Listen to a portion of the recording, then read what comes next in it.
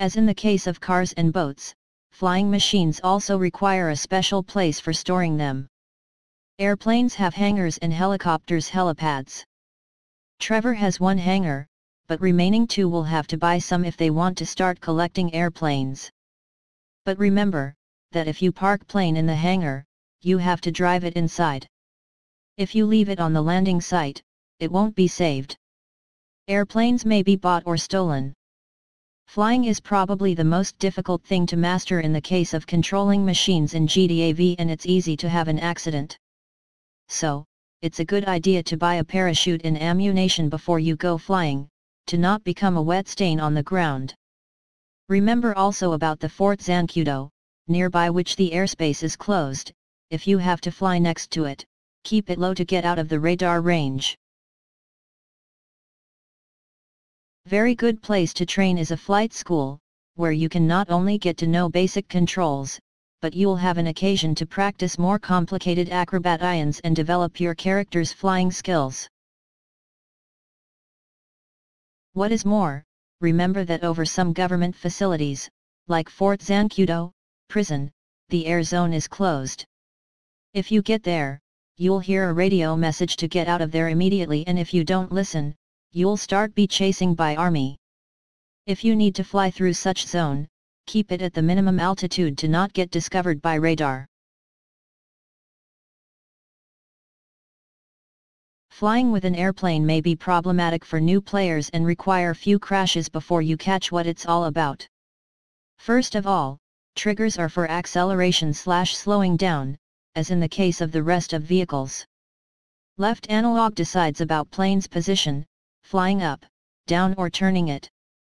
LB/RB/L1/R1 buttons set a direction in which the machine is turned. To rise, speed up the plane in the airstrip and then fly up and hide the undercarriage, L3. While flying, keep position close to the horizontal axis. If you fly in the city center or nearby the mountains, you shouldn't fly around with max speed, because you'll never know if you don't have to avoid a tree or some skyscraper in a moment. Flying is only a half of the success, the other half is, of course, landing. You can land, theoretically, on every long flat surface, but it's best to practice on the airstrip. Slow down steadily few hundreds meters before the landing site. Keep the plane horizontally and slide out the undercarriage, don't hook anything with wheels.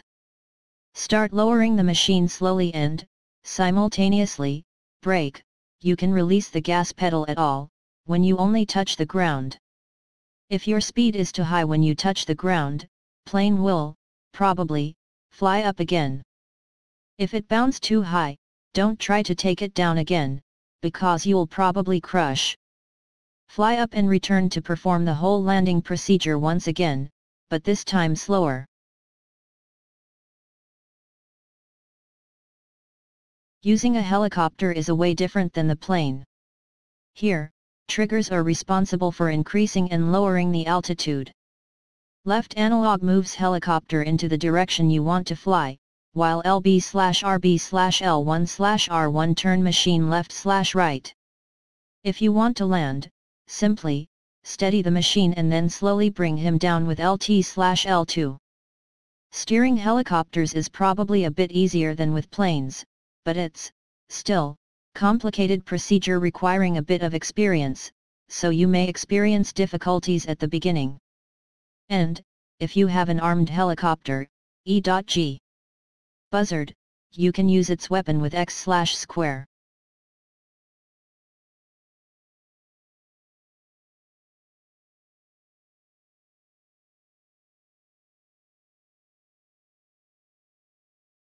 Additionally, you can also buy armor and, later on, a parachute in AN. Parachute will be useful, rather, from time to time than often. Due to the complicated procedure of flying in GTA, you should take one before any aerial travel, but, on the other side, when you're doing an aerial mission, destroying your plane means, in general, a failure. Because of that, parachute will be useful only when you decide to go flying on yourself.